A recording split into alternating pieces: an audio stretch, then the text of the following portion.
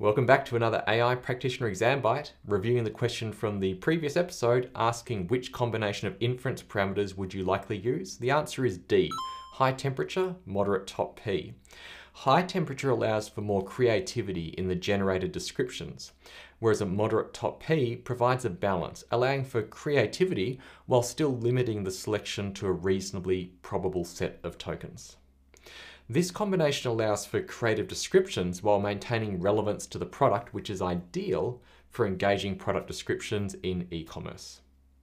Okay, today we are covering the exam objective, define Retrieval Augmented Generation or RAG, and describe its business applications, for example, Amazon Bedrock and Knowledge Base.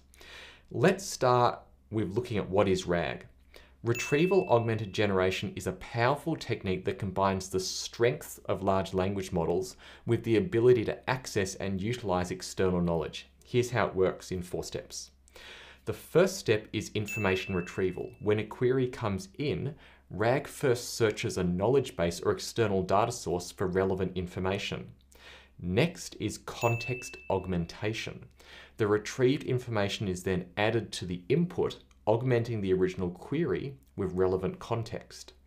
Then generation. This augmented input is fed into a large language model, which uses both the query and the retrieved information to generate a response, so both parts that we put together. Finally, output.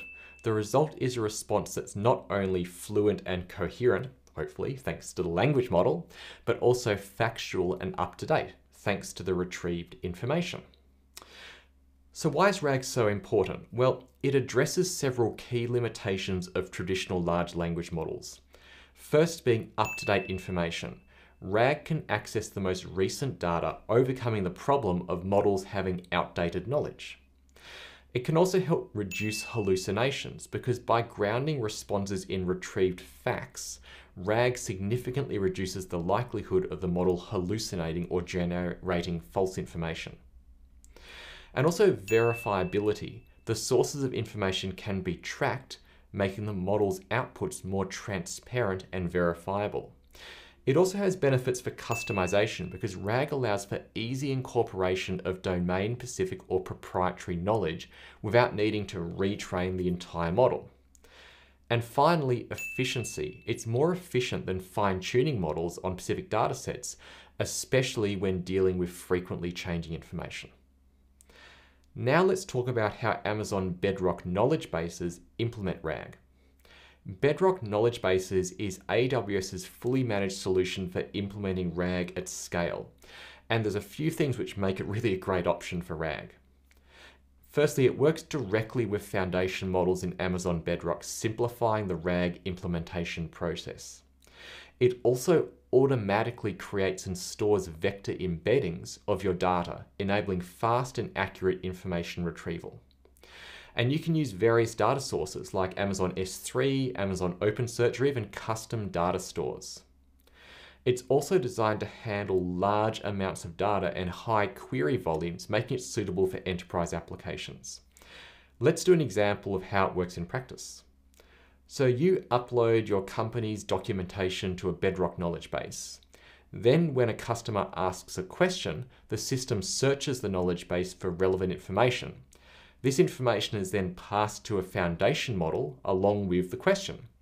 The model uses this context to generate an accurate, up-to-date response. So what are some key business applications of RAG using Bedrock knowledge bases? Well, one might be creating intelligent chatbots that can access your entire product catalog, or perhaps building internal tools that can query vast amounts of company data. You could develop AI assistants that can reference industry-specific information. Remember, Bedrock knowledge bases makes RAG more accessible and manageable, allowing businesses to leverage their proprietary data alongside the power of large language models. Let's finish off with a review question. A company wants to implement a customer service chatbot that can provide accurate, up-to-date responses based on their frequently changing product documentation. Which of the following best describes how Retrieval Augmented Generation, or RAG, with Amazon Bedrock knowledge bases could address this need? A, it allows the chatbot to generate creative responses without relying on external data. B, it automatically updates the foundation model's parameters with new product information.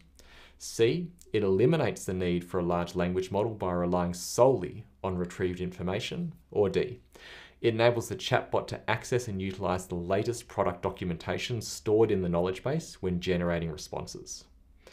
You know the drill, post your answer in the comments and we'll review this in the next episode where we're going to be covering AWS services that help store embeddings within vector databases.